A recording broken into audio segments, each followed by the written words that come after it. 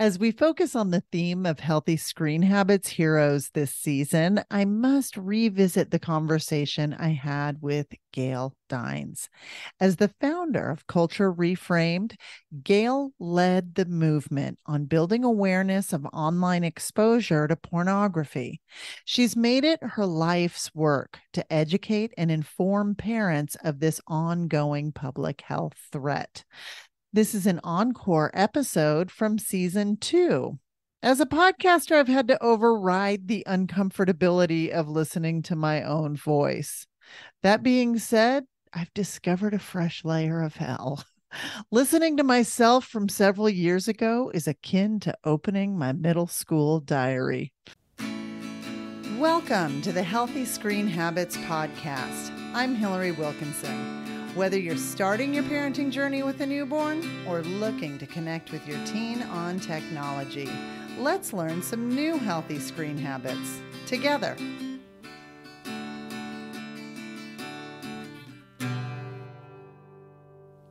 Just a note about today's episode. Due to the nature of the content and discussion, we are going to recommend this be specifically for listeners over 18. Some of what gets covered is a graphic portrayal of what goes on during the filming of pornography and is not recommended for children listeners. Thank you. As the founding president and CEO of the nonprofit Culture Reframed, Dr. Gail Dines has been researching and writing about the harms of pornography for well over 30 years.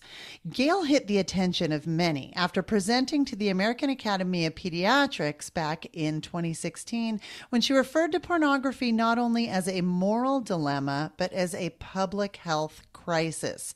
She's been called the world's leading anti-pornography scholar and activist, and I'm so honored to be welcoming to the Healthy Screen Habits podcast, Dr. Gail Dines. Thank you so much. I'm thrilled to be here. One of the things that's different about your organization is its base in research. So many times when we hear about pornography, it comes from this place of moral messaging, and your organization, Culture Reframed, is different. Is that an intentional move by you? Oh, absolutely. Because, well, first of all, I myself am a professor emerita. So, I was in the academy for over 30 years. So, of course, what we say, and especially when you're dealing with a controversial topic like pornography, you need to be science-based and evidence-driven.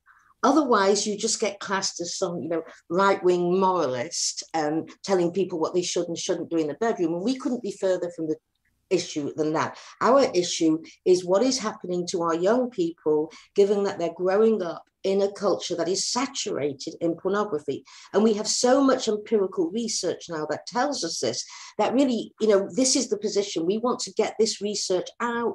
We want to provide solutions. That's why we developed Culture Reframed, because it is really the first science-driven, evidence-based nonprofit to deal with pornography. Yes, and greatly needed. So today's children are experiencing a very different type of sex education and upbringing than certainly you and I did. Mm-hmm. And I was wondering if you can kind of give sort of a historical background of how did we get here? Can you explain the present state of childhood? Yes, well, how we got here is think about, generations ago and it used to be boys, where their first introduction was to pornography was usually their father's Playboy or their brother's, Playboy. And what you would see would be maybe a naked woman, smiling in a cornfield with no clothes on. And your access to pornography was somewhat limited. You could only steal so many copies before it became clear. And they couldn't get into pawn shops. You had to show you were over 18. So what happened in 2000 when the internet became domesticated is that the porn industry cannibalized the internet. But it has to be very clear here, it wasn't just that the porn industry cannibalized the internet, the porn industry actually helped build the internet. The R&D money to build pop-ups, pop-downs, payment systems, webmasters, that was developed by the porn industry because they understood that the more affordable, the more accessible, and the more anonymous pornography is, the greater the drive is for users. So it understood its market very clearly. So pornography has been out there developing the internet And in fact, interestingly, when you go to the biggest porn show in Las Vegas in January, which is run by Adult Video News, the porn show takes 2 floors, and the largest electronics conference of the year takes the floor above. And you see them going up at the same concurrently. The same hotel. You see them going upstairs and downstairs because it's almost meshed into one industry. So this is not an accident. Okay. So we've got 2000 when that happened. And then what was astounding for those of us who study pornography was that it became hardcore instantly. All softcore porn dropped away, and the only porn really out there on the internet was hardcore. So that was 2000. And then the big change came around 2007, the second major change, when a German businessman called Fabian Thymann started an organization called Manwin, Manwin. Interesting, man win, women loses, you know. Sure. So, and what he did is he began the porn tube sites. So he developed Pornhub, X videos, all of these sites that were mirrored after YouTube, where you got free material and content. The user-generated content sites. Well, no, not user-generated. Interestingly, it was porn-generated, but it was free for users, okay? Most of what's on Pornhub is actually developed by the porn industry, the content. And even when they say amateur porn is not porn made by amateurs. It's porn made by the porn industry to look amateur. It's a niche market of the porn industry. So the most of the actual content is produced by the porn industry. But what is similar to YouTube is you can look at it all for free. Now, they do have a paywall. I think it's like $16 a month, but most boys and men go to the free porn. So now let's think about this. You've got 2 things happening. Number one, porn has become hardcore. So when you go on Pornhub, all you see is the type of porn that 2 generations ago, you would have had to go into a porn shop. You would have to know somebody who would carry that level of hardcore porn. That was not on the shelves. That's now what your average 8-year-old boy gets to when he puts boobies or butts into Google or through, and now increasingly boys are getting their porn through Instagram and YouTube and also Snapchat. And that's no accident, by the way, because there are now porn industries or companies set up that liaises between the social media platforms of the kids and the porn industry. So this is no accident that kids are getting it through Instagram and YouTube. So let me explain to parents what's going on, because there is a study done that found that there's this thing called a parent naivete gap, where parents do not know what porn looks like today, and they often underestimate by a factor of 10 how much porn their kids are looking at. So you have a kind of perfect storm here, which is the kids know exactly what's going on. They can get to it for free. It's hardcore, and there's no adult around them who knows what's going on. So no caretakers, parents. Even when I gave that talk to the American Academy of Pediatrics, you know, it was astounding. Around 10,000 pediatricians were there, and none of them, as far as I could see, had ever thought about pornography, ever. Right. And that is what I want to continue talking about after this break. Did you know that Healthy Screen Habits does workshops? For 2 days, we can come and guide students through an exploration of their own tech use and facilitate a research-based presentation bespoke to their own questions. 87.5% of the teens who participated in this workshop recorded a change in their tech use following participation. For more information, contact us at info@healthyscreenhabits.org. My guest today is Gail Dines, a recipient of the Myers Center Award for the Study of Human Rights in North America, and author of numerous books and articles. Her latest book, Pornland: How Porn Has Hijacked Our Sexuality, has been translated into 5 languages. There is no one better globally to talk to than Gail Dines about this topic.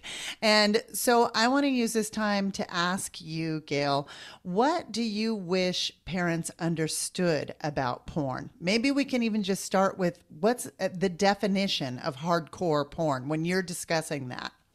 Well, rather than definition, let's ask what does the porn industry produce? That's rather than define it. Let's define it by how the porn industry operates. So again, the average age of looking at porn, and some studies say 8 to 11 for a boy. Now there's a study out of the UK that says as young as 7. And although I live in the US, I obviously follow the research all over the world.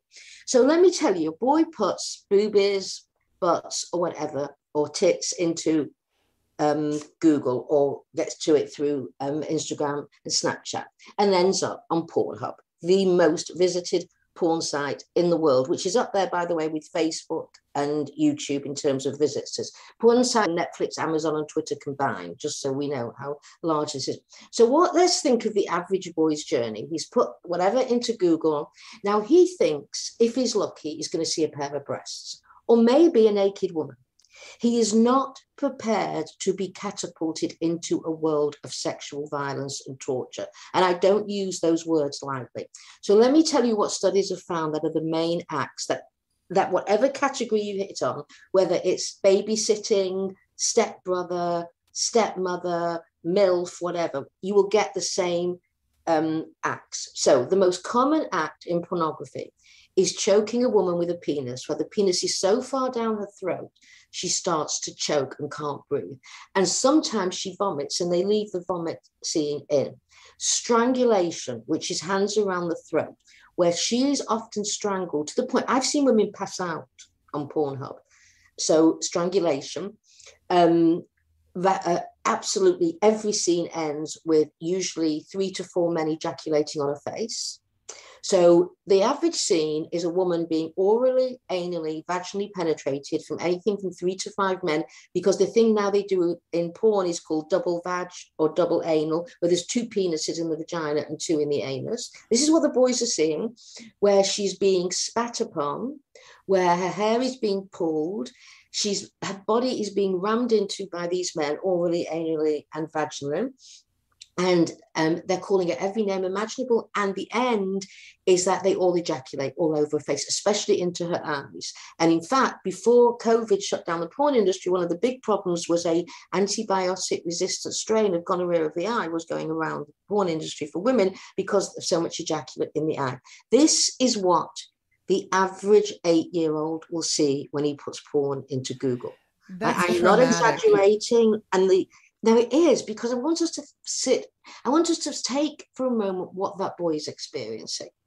He's experiencing terror, fear, anxiety, self-loathing, because the older they are, the more likely they are to be masturbating to it. So they've also got the bodily arousal and fear. And it actually, what you've got is a traumatic stew sitting in his body. And what we know about trauma is if you do not deal with the trauma, you keep going back to the site at which the trauma first happened. So that boy will keep going back to porn sites. So they've built in trauma as part of their business model to create porn addicts. So in our organization, we don't just look at what happens to the women and the girls in pornography and the effects of them, but also how our boys en masse are being traumatized. And then what we need to realize is after boys have watched this, they then go out and practice those on real girls and women. So the critical thing here to understand is that mainstream porn is violent, hardcore, cruel, misogynist, and it is destroying our boys as well as our girls. We cannot have another generation of boys growing up on pornography. We are beginning to see some terrible statistics. For example, it used to be that when boys of around 11 to 15 raped girls, who on average were 8 to 12, they were raping the girls because they themselves had been raped. What we're hearing now from the child protection agencies is increasingly, first of all, the age of, and I hate to use this word, rapist, is between 8 to 11, and his victim is about 4 years old. And he's not being raped himself. When they do the intake interview, where did you see this? Pornography. And just recently, I spoke to a child protection person who told me that she just had a case of a 6-year-old boy and an 8-year-old boy penile raping a 4-year-old girl, which I didn't know was possible at 6, penile raping her, and they were taping the rapes. Where do they get this idea? So this is why we call pornography a public health crisis. And everything I'm saying to you is backed up by research. Nothing I say, right, is just an anecdotal thing. It is research driven. So we are in such a crisis. I mean, our job is to educate parents, caregivers, all medical experts whose job is charged with taking care of children. Can you talk about the ways that you see porn becoming this a new sort of sexual script for teens? Porn is the sexual script for teens, right? Porn is now the major form of sex ed. And again, this is backed up by studies. The sexual script of pornography is that girls and women are disposable sex objects to be used and abused for men's pleasure. That is the key script of pornography. And the key script for boys is that they have no moral compass. They are, in fact, the image of boys and men in pornography is they are life support systems for erect penises. They are devoid of any capacity for intimacy, for connection, for empathy. And I have to say, as the mother of a son, on behalf of my son and all of his friends, and I'm enraged that this is the image of men. This is the way they tell our boys. My son was born with every single capacity for humanity, for love, for connection, you name it, he was born with that. And if my son was born with that, then your son was. So why are we allowing the pornography industry to take away from our kids the most important capacities to be human? Because without those things, what are you? If you can't develop relationships, if you can't develop a sexuality that you are the owner of, if you are being told that girls are sexually disposable and that as a boy you have no moral compass and no sense of self, what does this do to our next generation? And how dare the pornographers, how dare they hijack our kids? The most valuable resource that any culture has is the well-being of our kids. Oh, you're amazing. I want to get pom-poms and signs, and you fire me up, Gail. Right. Okay. Okay. So knowing that we're coming from a place of education, and knowing these unbelievable numbers that you're giving us, average age of exposure being between 8 and 11, what age do you think it's appropriate to begin talking about porn with kids? I mean, we as a society, we have a hard time even bringing up birds and bees. It's just an uncomfortable talk, and now we're adding a whole other layer to it. So how do you go about sort of scaffolding this talk? Exactly. That's exactly what I was going to say. You scaffold it, right? You, of course, do not start talking to a 4 or 5-year-old about pornography. What you talk about is bodily integrity, boundaries, private parts, and especially to boys, that they themselves have a form of bodily integrity. And that because we set a very low bar for our boys, so they need to understand that they have bodily boundaries just like girls do. And then you scaffold as you go up. Now, in terms of when you start opening the conversation, the best age is around tweens, which we're talking about 9 to 12. And my organization, Culture Reframed, and for your listeners, that's culturereframed.org, we built 2 programs, one for parents of tweens and one for parents of teens. Each program has 13 modules, and it teaches parents, and increasingly we're working with pediatricians and therapists and nurses, how to talk to kids about porn. These were built by a series of top drawer consultants, neuroscientists, pediatricians, adolescent health experts, sexual health experts, and then they went through another set of experts for peer review. Each program took 1.5 years for us to build. And we actually offer it for free because we did not want only parents who could afford to pay for it. So this is kind of the way we do our public good, is we offer these programs for free. They're being used all over the world. They're being translated into Turkish. We're talking with people to translate it into Portuguese, into Spanish, into Hebrew. They were used in schools in Sweden, in Denmark, in Norway, in Iceland, in the UK.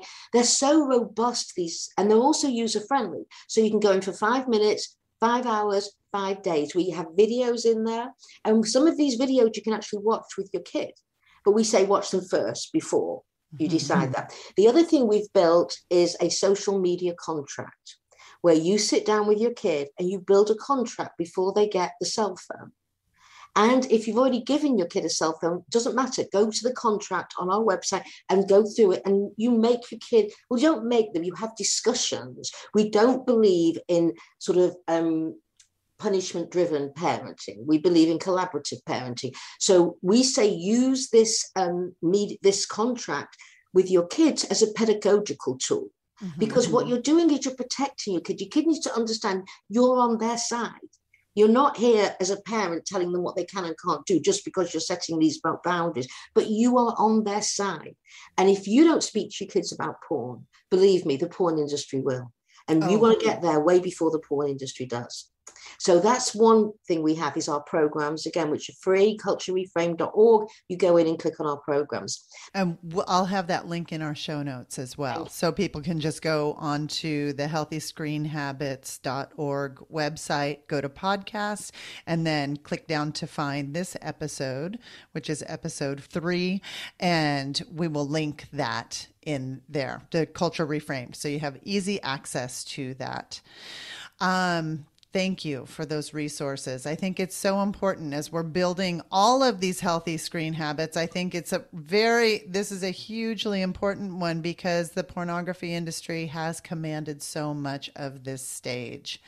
So I have one more question for you before we take our next break, and that's how do you suggest we take this conversation with teens and other porn users away from being this moral issue and address it as the public health issue? Just because I can tell you, as you know, the mom on the street type thing, mom in the parking lot, you bring up the term pornography, and you'd very definitely get a response, and most people take a step back and want to view you in a different light. And do you have any tips on how to talk about it so that it addresses it just as this public health issue? Yes. Well, the way to do it is this is a multi-billion-dollar industry that produces a toxic product. You would not allow your kids to be smoking at 8 years old. You would not be handing them a beer at 8 years old. Why? Because we understand that kids are not ready for these things. So I would put it in the same way as the alcohol industry, the tobacco industry, other predatory industries who are out to get our kids young because we know that they develop then lifelong addictions. This is not a moral issue. It's a public health crisis because the domino effects on the boys who use this pornography, we know from studies, they have increased anxiety, depression, self-harming, dropping out of academics, more likely to do risky sexual behavior, more likely to sexually harass and rape. And then we know from the girls who be more hypersexualized, they're more likely to be anxious, depressed, self-harm, have risky sexual behaviors too, more likely to be raped. This is why it's a public health crisis. It's not an individual. We understand, for example, that pollution is a public health crisis. Why? Because the solution is not telling a parent to help their kids stop breathing polluted air. You need a collective solution. So we come at this from a public health approach using a set of multidisciplinary academics, activists, medical experts who pull together our programs and work with us. And that's how you do a public health approach. You break down the silos between the doctors, between the social workers, between the teachers, and you come up with a holistic plan of how to help and support your children. And in this case, ours is how to build resilience and resistance to porn culture in our children. We're going to take a little break. And when we get back, I'm going to ask Gail Dines for her healthy screen habit. Do you know what's happening during your child's online exchanges? As well-intentioned as we are, often reading every text message, post, and email is just not realistic. This is where Bark comes in to help. Founded in 2015, Bark Technologies provides a parental control app that monitors and alerts parents to online threats. Bark was created for parents by parents to offer a better, easier, and more effective way to keep children safe online. Bark monitors posts and messagings for things like signs of bullying and communication with dangerous strangers. Bark's algorithms analyze all activity and issue parents notifications via their chosen communication method. Gain peace of mind and get 10% off of Bark service for life by using the Healthy Screen Habits link. Go to our website at healthyscreenhabits.org, click on the Tools button in the drop-down menu, and look for products we endorse to find Bark. It will be the easiest click you make all day. Peace of mind is just a bark away. On every episode of the Healthy Screen Habit podcast, I ask each guest for a healthy screen habit of their own. This is a tip or takeaway that our listeners can put into practice in their own home. Do you have one you can share with us today? Well, I think we could do a whole show on this. Absolutely. Yeah. But let me tell you what I think. I know this isn't easy, but I think the best, healthiest screen habit is turn off the screen. And I understand, of course, that many people need it for work and that the kids need it for homework, absolutely. But when that's done, turn the screen off, have family life, go out into nature, become embodied. Because if social media and screens do anything, they disembody us. They remove us from each other, from nature, from all the connected relationships that matter. And indeed, there's research that shows this. So as difficult as this may be, I would say the best tip I can give is make sure you have built in to the day a time when you turn off the screen completely. I love it. Maintaining that kind of sacred space, as it's called in other areas.